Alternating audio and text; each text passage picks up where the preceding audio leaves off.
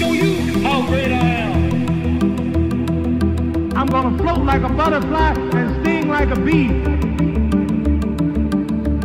I am the king of the world. G5 Jeff TV, hit the subscribe button, hit the like button. Please share this video, support your boy. Support good content at all times. All social media is in the description box, and please hit that bell icon so you be notified when I drop that heat. This video is sponsored by my boy Fats Classic. His mixtape is in the description box. It is free of charge, so there's no reason for you not to download it. Go ahead to the link in the description box, download it, thank me later. And this video is sponsored by my boy Matt. Definitely check his apparel out on Instagram at WeAllFrom, WeAllFrom. Now, this Saturday on Fox is the premiere of Premier Boxing Champions. And Jermall Charlo is going to be defending his interim 160-pound title against Matt Korobov. Now, Matt Korobov is the replacement for Willie Monroe Jr. Willie Monroe Jr. got pulled from the fight because he had a positive VADA drug test for being on the finest juices. And I covered that in another video, so definitely check the channel out for that. But my question is Matt Korobov a better option than Willie Monroe, period? My personal opinion, I would say yes, and I'm going to tell you why. Number one, Willie Monroe Jr., southpaw, slick. But for me, with Jermall Charlo, you have to put something on Jermall Charlo to make him think. And slickness is not going to make Jermall Charlo think. Like, you got to touch his chin with something to make him think about running in and just walking you down. And Willie Monroe Jr. is not known for the power.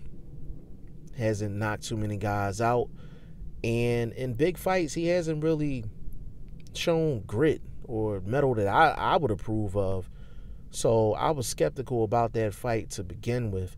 Now, Matt Korobov, he's known to the hardcores as the guy that lost to Andy Lee for a 160-pound championship.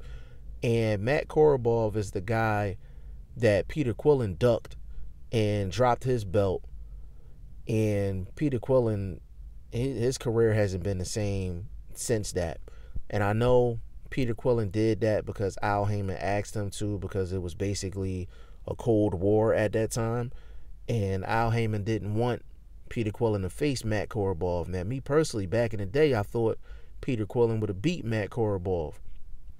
Matt Korobov at that time would have been a difficult puzzle for Peter Quillin, but I felt like it was nothing that Peter Quillin couldn't handle, you know, being a champion. So Matt Korobov got some, you know, he got some street cred, some stripes on him. And the reason why I like Matt Korobov over Willie Monroe Jr. When it comes down to being an opponent for Jermall Charlo is Matt Korobov has fought as high as 168. So he's not a small guy, number one. Number two, he's crafty, and he got a little more crack than Willie Monroe Jr. And I think Matt Korobov is going to show a little bit more grit going into this fight against Jermall Charlo. Now, how was he in terms of fighting shape? I don't know. Was he training for another fight before he got the call? I don't know. Now, we all know, watching Willie Monroe and his social media, that he was training very hard for the fight. But my issue with Willie Monroe Jr. is more God-given ability than anything else. And what I mean by that is power. Is he going to be willing to sit in the pocket with Jermall Charlo and get his respect?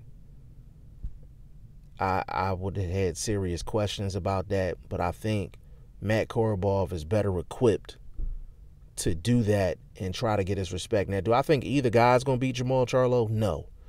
But I do think Matt Korobov is going to be the better competition for Jermall Charlo and a little bit more of a difficult puzzle to figure out than a Willie Monroe Jr. Now, y'all let me know what y'all think in the comment section. G5Jeff TV, hit the subscribe button, hit the like button. Please share this video, support your boy. Support good content at all times. I appreciate y'all. Peace.